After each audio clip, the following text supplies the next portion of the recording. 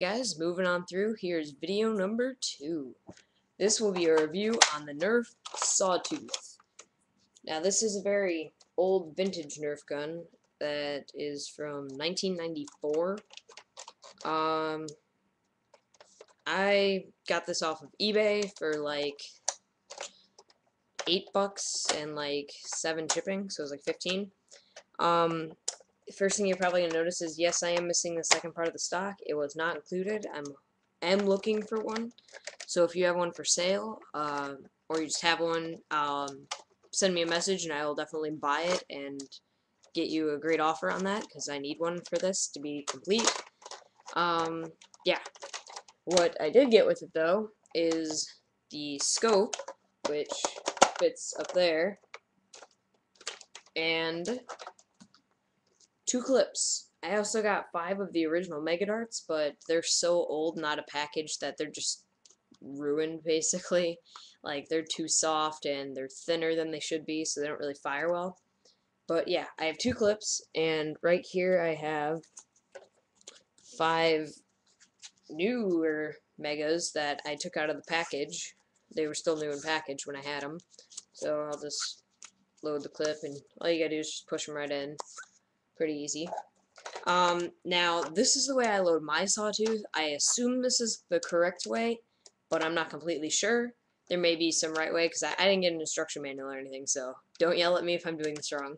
But, the way I do it is I put it in till I hear the first click and I feel it grab it.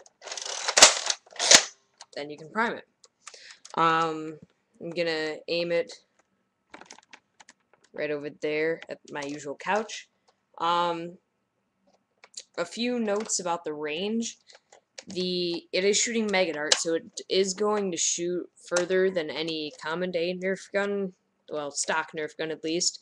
And what I found in my model is it shoots around 40 feet, which is pretty good for a stock gun. So, without further delay, I'm going to shoot the cushion right there. And to prime it, and back forward. You'll start to see the clip rise out of the top. That's the advancing mechanism. There's the 4th shot. 5th time. And many of you think probably by the last shot you can pull the clip out. No. You have to prime it again, and then it'll just slide right out. And of course you don't want to dry fire it, and it has locks that doesn't let you deprime it. So what you do is there's the rubber seal in there. Just put your finger over it, pull the trigger. Mine happens to have an okay-ish seal, actually. Like, if you could tell, it didn't make a lot of noise, which means it was going forward slowly. I'm going to pick those up real quick. Like I mentioned in my other video, I'm not going to be doing a lot of moving. That was just, like, reaching down, so... Also, something else I discovered is you can take off the scope and with a little bit of magic kind of slide it onto the front like a barrel attachment if you want to make it look, you know, a little bit cooler or something.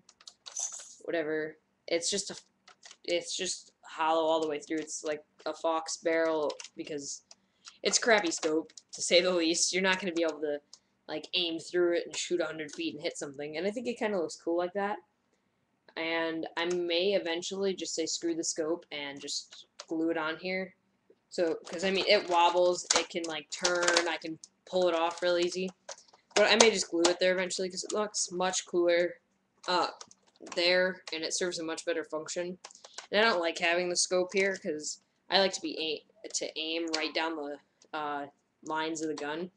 And without the scope, I mean, you kind of have a setup of iron sights. If you can see, there's like nub on the front and the back.